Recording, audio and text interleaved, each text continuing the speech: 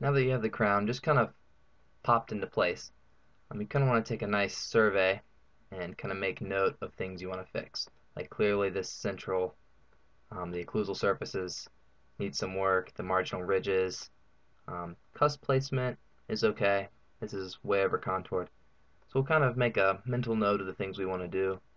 We can look at the opposing, see, oh well, we're got lucky there, and we're quite hyper occluded.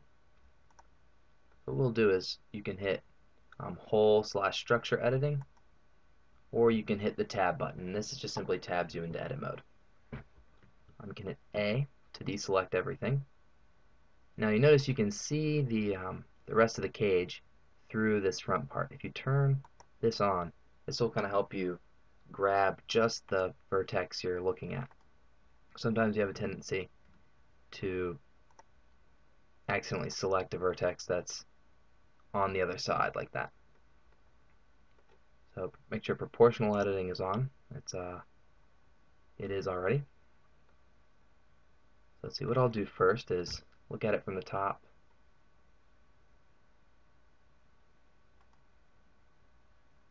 Grab this contour, scroll up my proportional editing bubble, and just kind of bring it in a little bit. You can look at it from the side.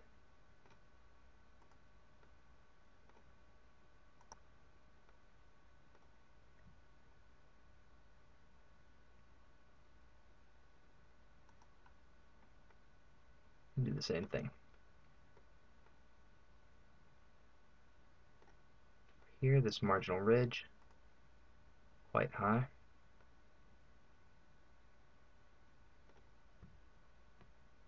Hit Z to make it just in the occlusal direction.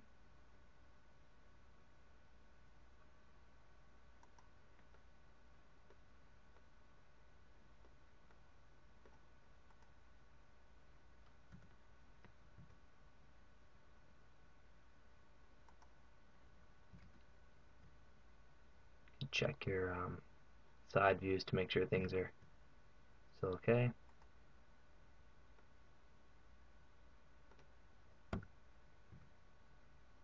And we'll deepen that groove by lowering that oblique ridge just a little bit. But to me this looks okay. I'm going to hide the master and look just at the mesial and distal. You can see we have actually quite a nice amount of the mesh showing through. Those contacts aren't exactly where I'd like to place them, so I'll grab that one, push it in a little bit, grab this, and kind of move that contact out to the side.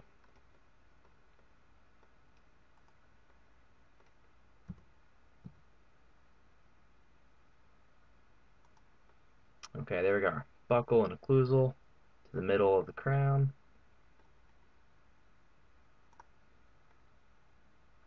Cusp tips more or less in line with the canine, then to the second molar. And that's really good. If we turn the opposing on, we can see we're still pretty high there.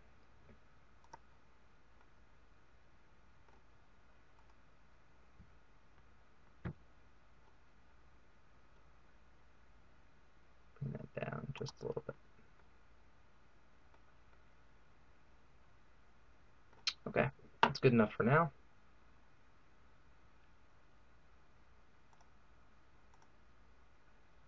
You can hide everything.